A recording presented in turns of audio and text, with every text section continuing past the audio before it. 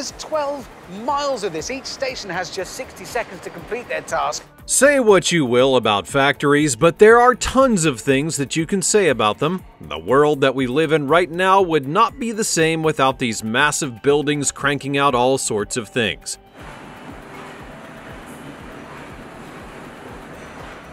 And if you think about it, even during the days of the Industrial Revolution, these factories were used to make all kinds of items to help modernize the world. Then, with the advent of things like the assembly line, production skyrocketed to brand new heights. And even now, we need more items than ever to survive, and that's why factories don't just still exist, but they can actually be larger than you can imagine them to be. With that being said, here now are the 20 biggest factories in the world.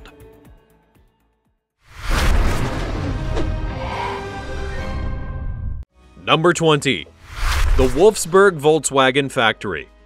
We'll begin with a factory in an industry that's justified in having such a massive building space, the automotive industry. Despite its many flaws, billions of people all over the world have cars. As such, automotive leaders have to do their best to have as many models of their various vehicles as possible to ensure that they can, at the very least, compete for the attention of new customers. Enter Volkswagen. The company was begun when people realized that in order to help make the people of the country happy, they had to have a nice car to drive. The Volkswagen factory was then born. The factory that I'm talking about now is the same one from 1938 when it was originally constructed. It's just gone through some obvious overhauls over the years. To that end, even today, it is the worldwide headquarters for the Volkswagen brand, and yes, it is one of the largest manufacturing plants in the world, in terms of area at just under 6.5 million meters squared, which is pretty big. There's 12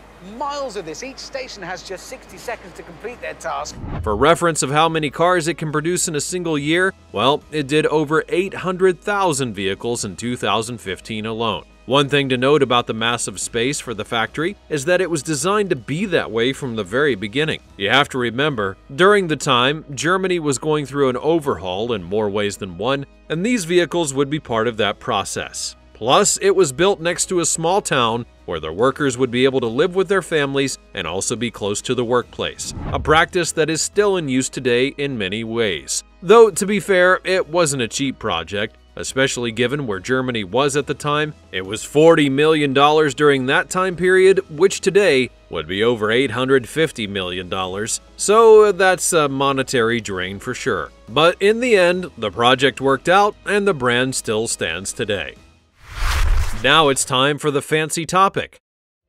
For this next factory, we're going down a bit of a rabbit hole, so brace yourself. Have a look at this picture. It's already a bit suspicious, to be fair. The person who supplied the image said that this was a recreation of something they saw in China. Supposedly, he had stumbled across a factory whose sole job it was to chop down trees and then get the lumber to parts of China where they were needed. Why would this need to be a secret factory, though, if they were just chopping up trees? Well, according to them, in China, it's actually illegal to chop down trees in vast numbers, which would reflect various other countries' laws on such things. As such, the people doing this, whether they're tied to the government or not, are trying to do all of it in secret, and hence the rabbit hole. So, should all of this be believed? Well, it's one of the more believable conspiracy theories involving China. But let's step back for a second and focus on the larger truth. We do know that grand-scale deforestation is a thing that happens all over the world. Places like South America alone would give people pause about what's taking place with our world's trees. And when it comes to China, let's just say they're not the most scrupulous people and the most level-headed ruling body. The only problem I have with this story is the idea that this secret factory was something a man stumbled upon and got a good look at inside of without being caught. But you know, people can be stealthy, I suppose. As always, you can comment down below with the hashtag fancy topic and let me know your opinion in relation to what I just showed you on the screen. Number 19. Lauma Fabrics, Latvia. Now, we've talked about the car industry, which makes sense, having such a large building space, but what about an industry where you wouldn't immediately think that they have that need, like a textile mill in Latvia? Enter the Lauma Fabrics Latvia, which was a company and factory made in 1971, and it had its main building done by 1977. It does take a while to make these things. At their peak, they had over 5,000 people in the factory doing all kinds of work in various textiles and fabrics. And when it comes to where they are right now, well, they ship a bunch of products to over 20 countries from all over the world. One of the things that has helped to separate this group from others is their desire to bring in people who have an eye not only for great design, but for environmental consciousness.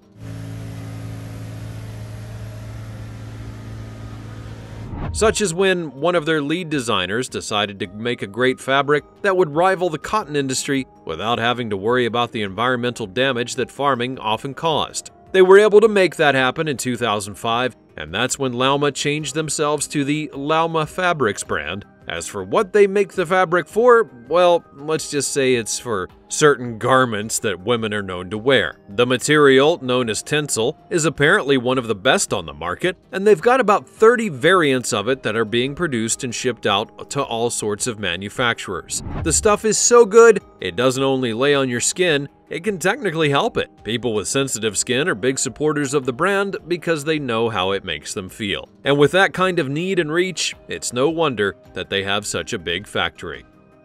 Number 18. Foxconn.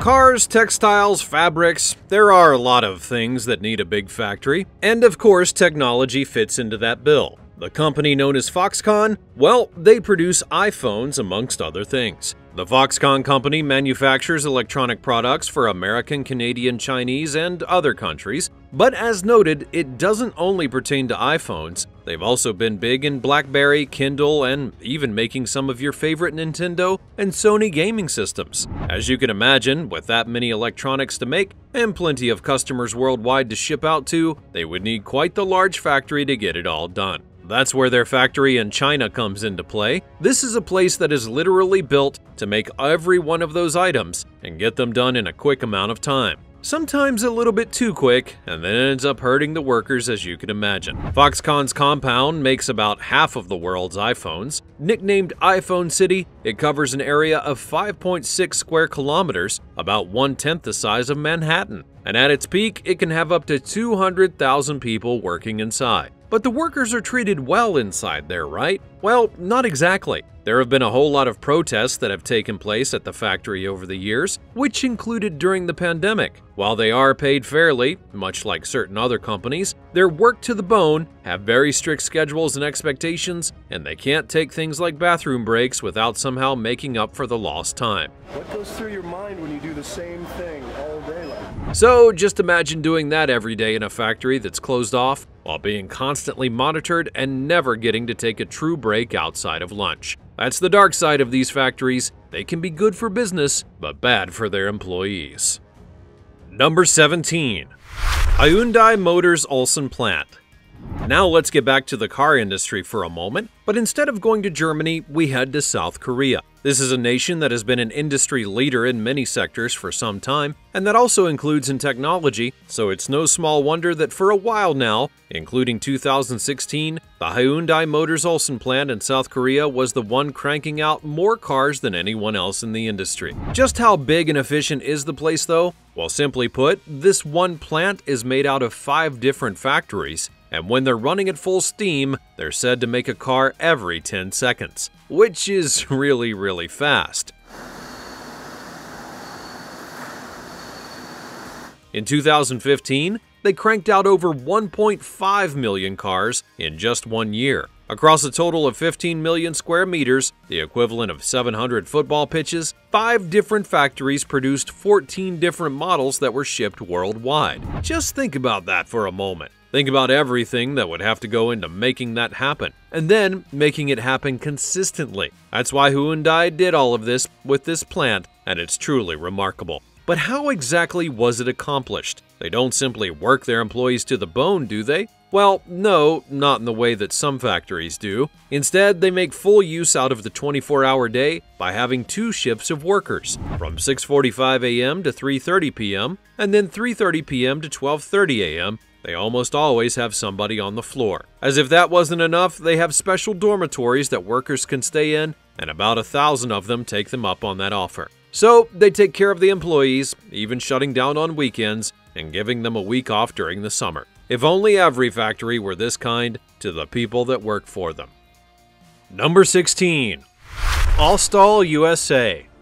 It's not only cars that need massive factories in order to get the job done. There are other things that are much larger than cars. You know, like ships, and not just your average little boat that you may take out with your family or to go fishing in, but the massive steel battleships that you see with various militaries of the world. And that's where companies like Alstom USA come into play. You can find them in Alabama of all places, and they boast having one of the biggest steel panel lines that are out there, which allows them to make both aluminum and steel ships for the United States. For context, they have provided ships of all kinds to both the US Navy and the United States Coast Guard, including unmanned ships. And equally as important, they're very recently announced that they're going to be expanding their facilities. Once completed, their entire shipyard will have a 10,900 square meter steel panel line with 2 module manufacturing spaces for serial production and 7 assembly bays with indoor erection space. The point is, they're very popular and they clearly do good work if they're going to get the ability to make all of these ships and expand their space so that they can do even more. Number 15. Samsung Electronics Vietnam.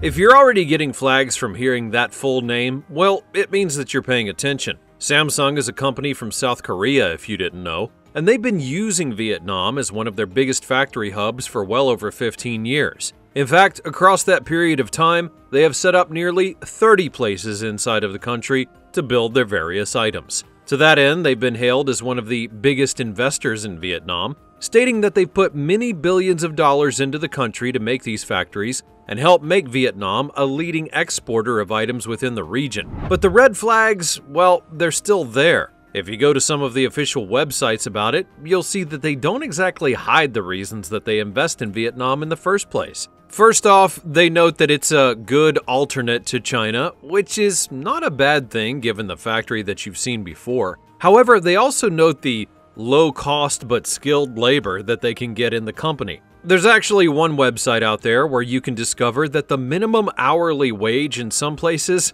is well below $1 American when you convert the currency. Like I said, there's a dark side to factories that has to be acknowledged. Number 14. The Tesla Gigafactory 3.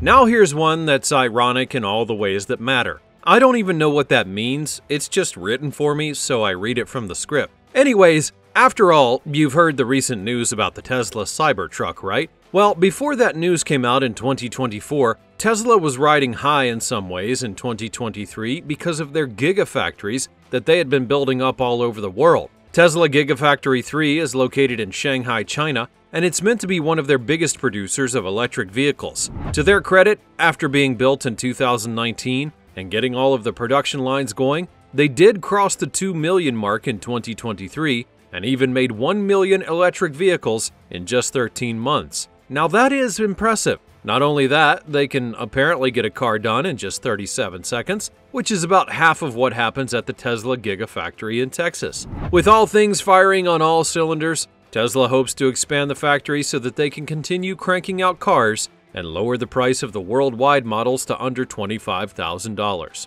And that would be great for those who love EVs. Let's just hope the safety rating isn't what helped lower the cost on the cars. Number 13. Jean-Luc Lagardère. Up to this point in the video, we have talked about a lot of things, and now it's time to talk about planes. Because of course planes need a large facility to be built, and surely enough in Europe, the crew over at Airbus needed a place to make their A380 planes, so they built Jean-Luc Lagardère. The largest European industrial project, which I have probably mispronounced, is impressively large at 490 meters long, 250 meters wide, and 46 meters high. That is large, and it does kind of need to be when you think about how it's making massive airplanes that are literally designed to hold a ton of people on board.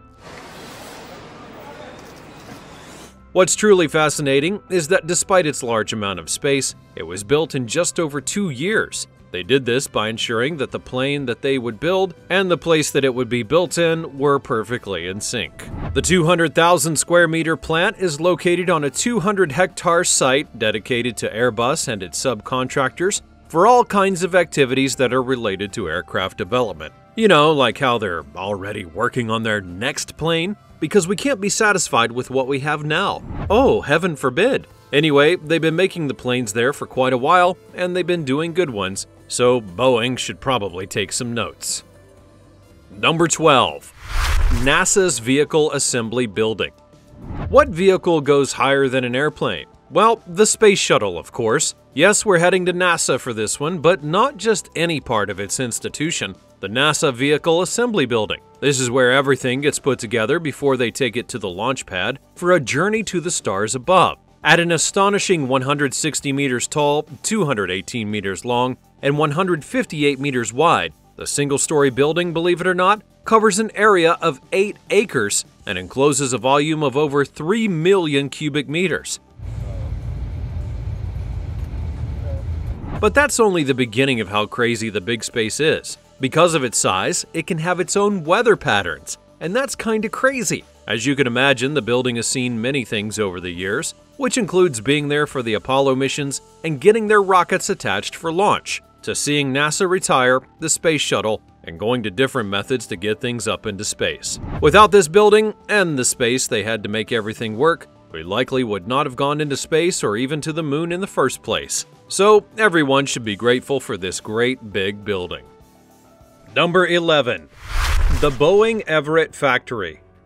Now, I just talked about Boeing, and I'm going to talk about one of their factories that makes their famous planes. I'll stick with the facts for now. The Boeing Everett facility is the largest building on Earth by volume, covering just about 40 hectares, and it has an interior volume of 13.3 million cubic meters. It's so big, in fact, that it's pretty much a city unto itself. It has everything the employees could ever need, including medical facilities, a bank, and even a daycare for their children. And if you've ever wondered why they need such a space, well, that's because this was the building in which the legendary 747 was built in. They overhauled a military building of all things to ensure that they could do the proper construction, and it took a breakneck pace to get it operational, but it was done in the end. Fast forward to now, and while they're still making planes, those planes are not always in top condition. Not to mention, they're not being that nice to their employees. I guess that just goes to show you how times have changed. Number 10. General Electric India. Here we're going to talk about General Electric, who have spent over $200 million to put a massive plant in India to try and make more of their products. Just as important, they're not having the plant focus on only one thing, but instead they're making a variety of items all at once. According to them, this is part of their flexible factory idea that will have an internet system by which all the various machines will talk to each other in order to ensure that things get done right and efficiently. It's a nice concept, I'll give you that. We just have to make sure that the workers are treated as well as the items and the machines that are inside of the place. Number 9. The Kia Hwaseong plant. Are you noticing all the car plants in this video? Well, it should not be a surprise, because the vehicle industry is a vast space featuring numerous big names, and pretty much everyone has to have a big plant in order to crank out their cars. This time around, though, we're going to be talking about Kia. If you don't know, Kia is actually an affiliate of Hyundai, and they have a large factory in South Korea that they call their own. The site in Hwaseong was Kia's first plant and is responsible for producing a variety of Kia models. This includes the K5, the K8, and the EV6, all of which are big parts of their lineup. Curiously, they made headlines in 2023 for a large fire in the factory that actually shut down production, but thankfully they were able to get back up and running. Number 8. Belvedere Assembly Plant. Now, I bet you can't guess where the Belvedere Assembly Plant is. If you guessed Illinois, well, you'd be right. The reason that this site is on the list isn't only because of its large size or its grand history. It's technically not even tied to one company, but to several over the many years of its life.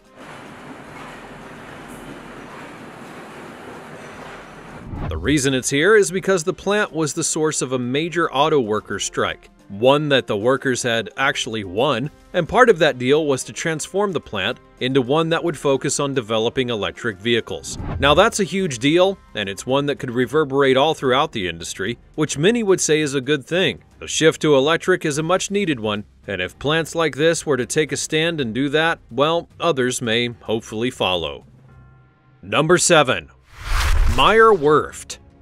Now we're heading back to Germany, where this time we're having a look at a shipyard named Meyer Werft. Founded in 1795 and starting with small wooden vessels, today Meyer Werft is a builder of luxury passenger ships. Given the state of the ship industry, especially the passenger industry with all of the cruises and voyages that people love to go on, you can bet that the company is doing good business, especially if their luxury ships are truly luxurious. They boast about having the largest roofed construction dock in the world, and they have about 3,500 employees at their beck and call to help crank out up to 4 ships a year. Now, that may not sound like a lot, but when you look at the size of these ships, well, it kind of is. You have to remember, they have to build both on the outside and the inside to a high standard, and that takes some time. Number 6. Lockheed Martin Marietta Plant. Now, I already showed you planes before, but those were what you would call civilian aircraft. How about the ones that are used by the military? In the United States, the main aerospace company that's used to bring military craft to life is called Lockheed Martin. These are the people behind some of the most iconic U.S. warplanes ever, which includes the C-130 Hercules, which has been made over 2,700 times in the Lockheed Martin Marietta plant. The plane has been in service for decades and has evolved with the times. It can be used for several kinds of missions in the air, which includes recon, refueling of other vessels, and as a fighter. It's so good that even other countries have been buying them where they can, and over half of the 2,700 that I mentioned before are still in service to this day. Number 5. Intel Ocotillo Campus. Surprisingly, we've not talked about the true tech companies and factories that they sometimes have in order to ensure that they can make their various tech work. Intel is one of the most important tech companies in the world, and as a result, they need lots of space to make their stuff. In 2020, they decided to make the Intel Ocotillo campus out of Arizona. It began with Fab 42, which was meant to be a fabrication plant for semiconductors. As time then went on, Intel decided to make 2 more fabs right next to it, Fabs 52 and 62, and they built them at the same time. Some may believe that that's overkill, but when you really think about it, the semiconductor industry has arguably never been bigger than it is right now, as so many devices need them, and the pandemic actually caused a massive shortage. So once these are all up and running, Intel may have a juggernaut of a site in order to produce their wares. Number 4. Renault Flin's plant. Now we'll go to France and look at another car factory. The Renault Flin's plant is now the biggest and oldest plant from the company in the world, and it has quite the size to it. It sits on 237 hectares, of which 67 are occupied by covered buildings. As for the production the plant did, between 1952 and the summer break of July 2009, the plant had assembled over 16,850,000 vehicles. It doesn't only make cars though, it also makes various parts for its own vehicles and even for Nissans. In fact, they have even manufactured Nissans in the past. Sometimes you do what you gotta do to stay above. Number 3. Huawei. Now we're going back to China to talk about Huawei. This is a big tech company that likes to brag about everything that it can do, and if you were to go to its sites, it would show you all kinds of fancy things that they're trying to incorporate within their large factories. For example, they're trying to make a fully connected factory in the confines of the internet. The goal, not unlike another factory I talked about earlier, is to make everything so connected that one part of the factory is always in tune with the other parts, so that they can better get the work done. It's a nice idea in theory, though obviously the tech may have other ideas for them. But if they can make a more efficient factory, well, more power to them, and they also claim to have the robots on their side, so you know what that means. Number 2. The Toyota Tsutsumi plant. One more car factory for the road, where this time we have Toyota, a dominant presence in Japan, and their Toyota Tsutsumi plant has even been around for 75 years. In recent years, the company has gone the extra mile to make not only the best cars, but to help and ensure the local environment is taken care of. They even made a factory 10 times larger than before. all the while ensuring that it was good for the environment and even served as a teaching facility for how to help better the environment around them. The new plant is solar-powered and has all kinds of other renewable energy sources attached to it. It's really kind of unique to see a car company go so far to better the environment. Number 1. The China Steel Corporation. For this final entry, we have the China Steel Corporation that can be found in Taiwan and was established in December of 1971. Its annual output of crude steel is about 10 million metric tons, and the irony here is that Taiwan and China don't exactly get along, despite what China wants people to think. One of the other ironies is that China is in great need of steel because they're trying to make their country more modern on a grand scale. Specifically, they're trying to transform many of the small towns of their nation into much larger cities, and so they need the steel in order to make that happen. Thus, a large factory cranking steel out on a regular basis is a must-have thing for them. That's all from the many factories of the world and the various creations that they help to produce. If you were to look around in your home, how many items would you say you've likely come across that come from factories like these? What new innovations do you feel that factories have to undergo so that they can grow with the times that we're now in? Be sure to let me know all about it in the comments section down below. Check out the other cool things that are showing up on the screen, and I will see you next time.